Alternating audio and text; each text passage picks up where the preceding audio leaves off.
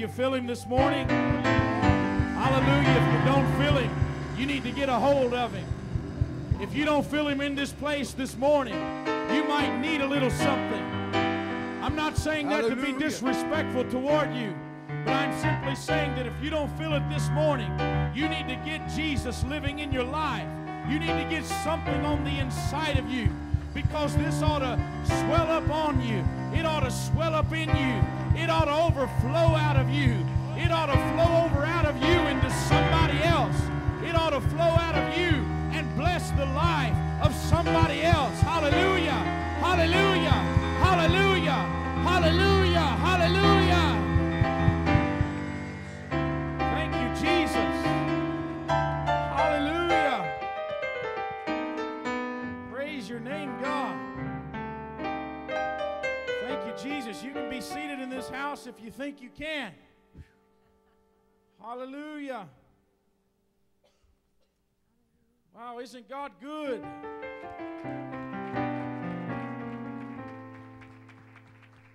Amen. God is a wonderful God. His presence is here. It just keeps on moving and keeps on stirring. This is one of those kind of services where you just kind of let it go and let it happen, because if you break it up, you're going to break up what God is doing. I don't want to break up what God is doing.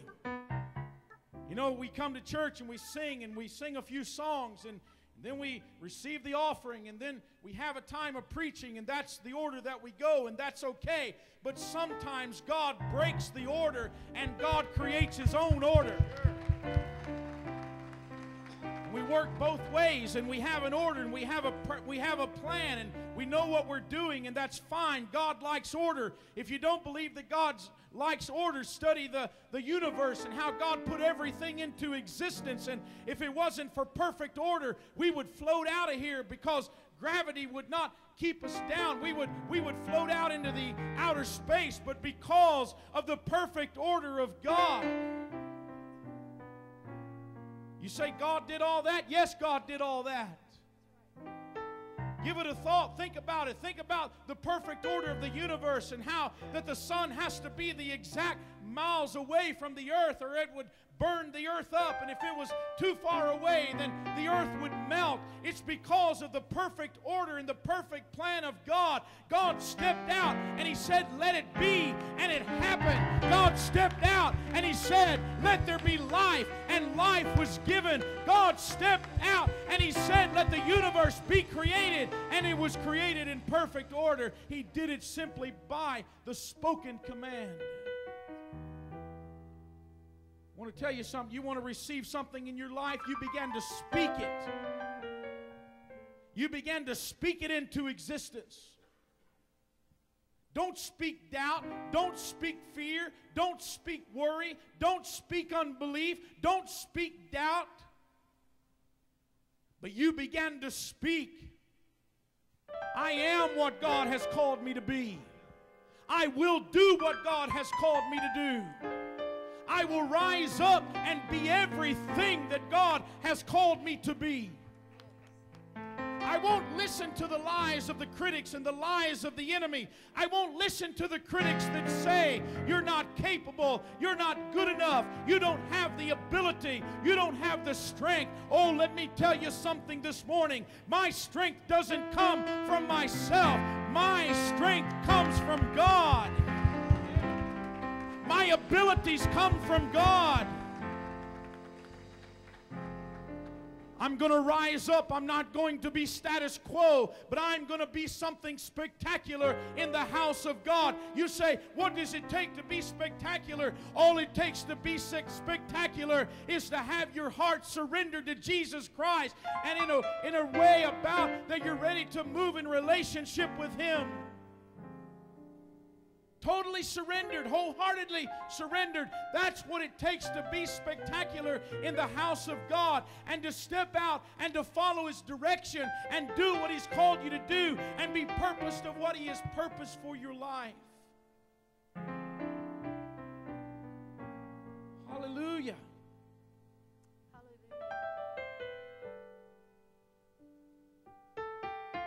I've said it about 10 or 12 times, but I'm going to say it again. I am excited for what God is doing.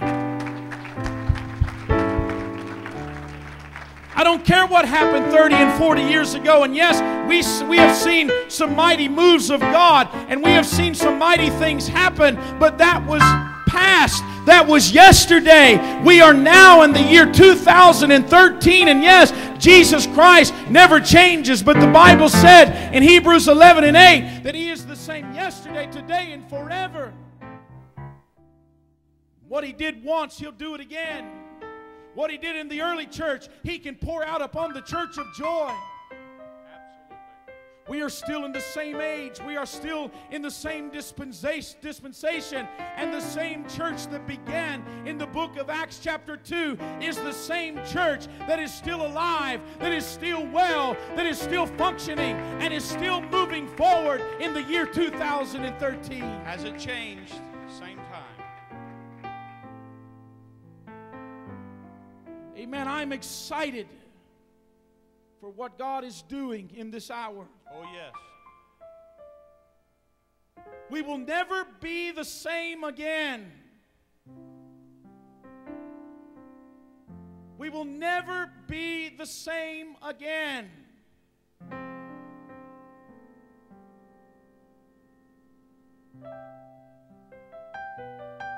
Hallelujah. Hallelujah. I see things in the Spirit. I see things in the Spirit realm right now, and I believe. And I prophesy to this house.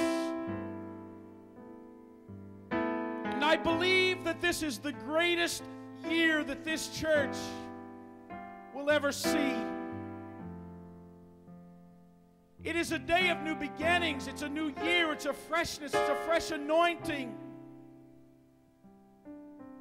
Not being disrespectful toward anything that has ever happened. We build off of those things that have happened. Those are the foundations that's going to take us to where we are going. Oh, yes. For without a foundation, you fall. And so the foundation has been built and the foundation has been erected. But today is a new day, and we're going to embark upon new adventures, and we're going to step out and do things that maybe we have never seen or done before.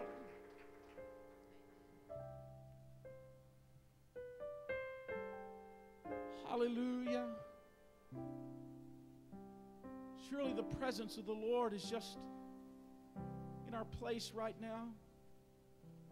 You feel the softness of His Spirit?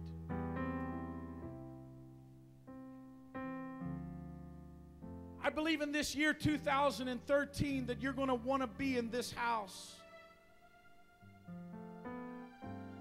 You're going to want to be here every Sunday and every Wednesday. You're going to want to be in this place.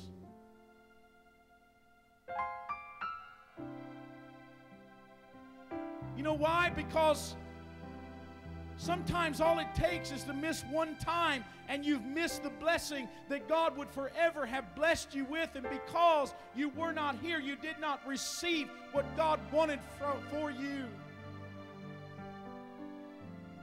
But I believe in this year, in the year 2013, we're going to see bigger commitments than we've ever seen before. We're going to see greater commitments than you've ever done before in your life, amongst your family and amongst yourself as an individual. I want to challenge you to commit your life and to commit yourself to be in the house of God. I always say that people do whatever they want to do, and they'll go wherever they want to go. Don't allow church to not be a part of your life. You fill every other part of your life up, and you do all those other things. Don't lay church aside, and don't lay God aside, but put Him first in this year. And I'm going to tell you, ladies and gentlemen, when we do, I'm still going to continue to prophesy and believe it and be in expectation that we're going to see God fill this house. There will be no empty seats. We will have to expand and we will have to enlarge, because we're going to see souls brought in. We're going to see souls brought in. Drug addicts healed, alcoholics healed, maybe even some prostitutes brought into this house and be set free and delivered in Jesus' name.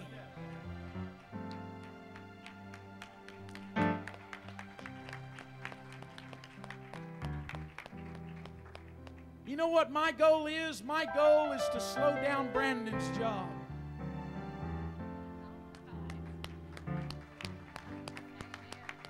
Those of you that don't know what Brandon does, he's a city cop. My goal is to slow him down a little bit.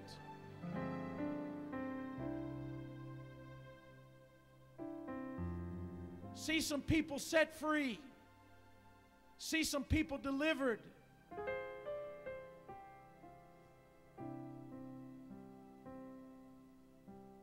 You see, I was once a drug addict and alcoholic.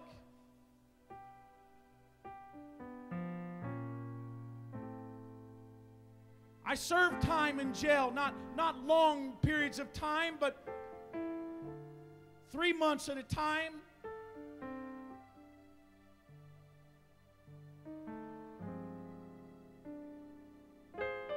And God came to me, and I met Him, and He set me free. Praise God.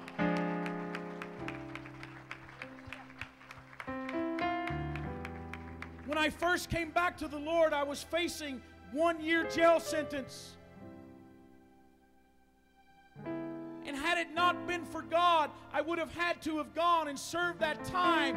But because that God came into my life and God changed me, and God really changed me, it wasn't just a jailhouse experience. It wasn't just because that I was facing some jail time that I was saved. But no, I'm going to tell you, God totally set me free.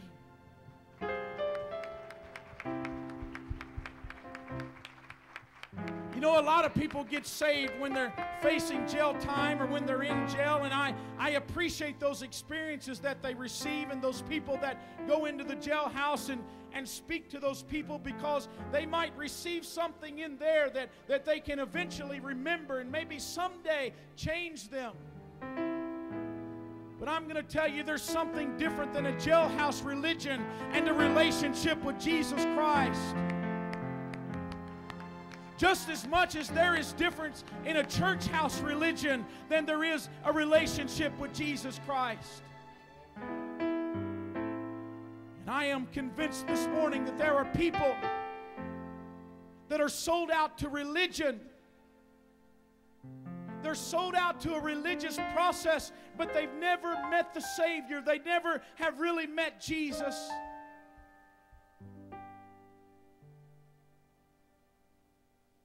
You say, how did God set you free from those things? I didn't even come to talk about this morning. I came with a preparation and a plan to preach something today. God just told me to share this.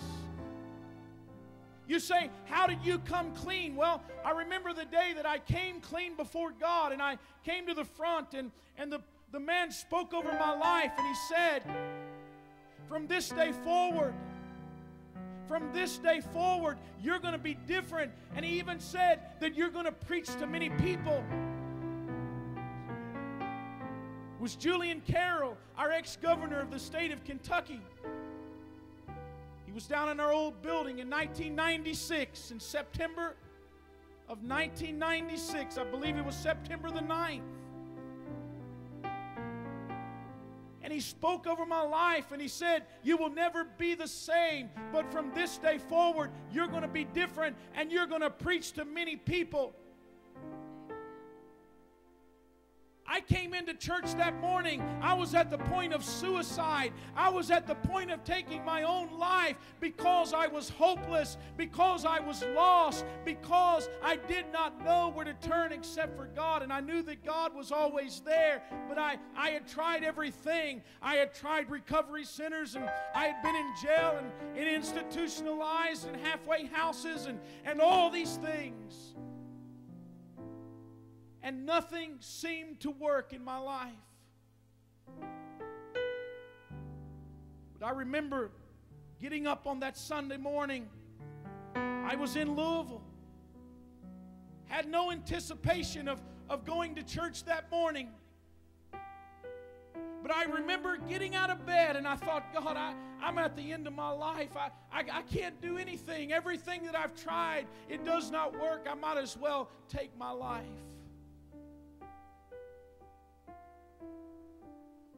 And something moved me and said, get to church. I went to church that Sunday morning. And when that was spoken over my life, I went away from there and I thought, God, how am I going to do this? How am I going to make this happen? How is this ever going to work? I'm used to getting up out of bed and the first thing I do is grab me some alcohol and I drink my life away. I do it day in and day out. 9 o'clock in the morning, I start drinking. How am I going to change my life?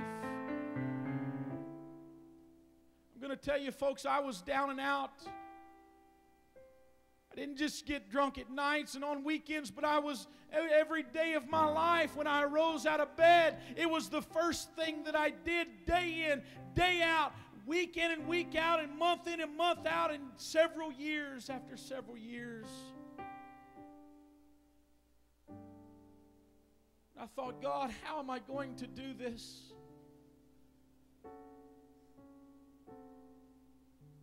At the time, I smoked cigarettes, and I went home and I lit up a cigarette and I started to smoke it, and I thought, what am I doing? This is something that's just going to lead me right back in to where I was, one step at a time. And I ripped that thing up and I threw that pack away and I set my life upon a pattern. I didn't know how I was going to do it, but I took it one day at a time.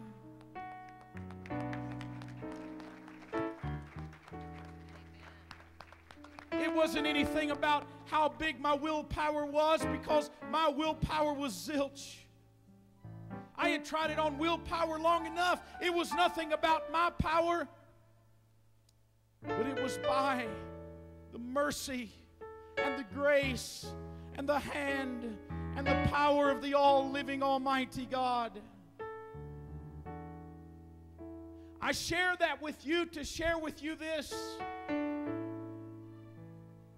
You may have come into this building this morning and you don't know how you're ever going to succeed or how you're ever going to make it. Maybe you've got a drug addiction. Maybe you've got an alcohol problem. Maybe you've got different kind of problems in your life, different kind of addictions. It doesn't matter. They're all addictions and they all work the same way.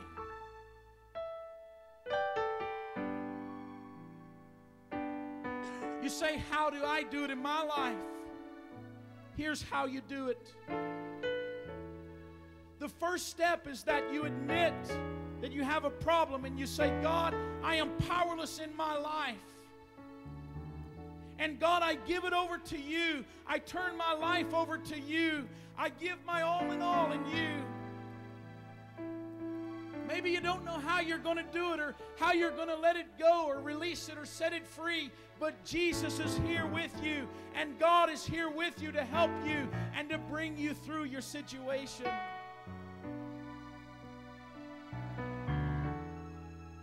As we stand in this building this morning,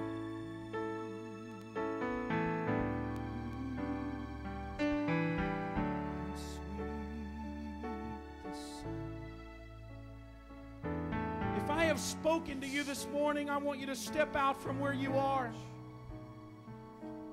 Come on, step out from where you are. I know that God has spoken to somebody here today, because God did not give me that word to just be void, but God said, my word will not return back void. I want you to come and just stand to the front of this building right now, and we're going to pray over everybody that comes. Come on, there are more in this house. There are others in this house. Don't be afraid. Don't be scared to step out from where you are. Don't be scared to step out, because today is going to be a new day in your life.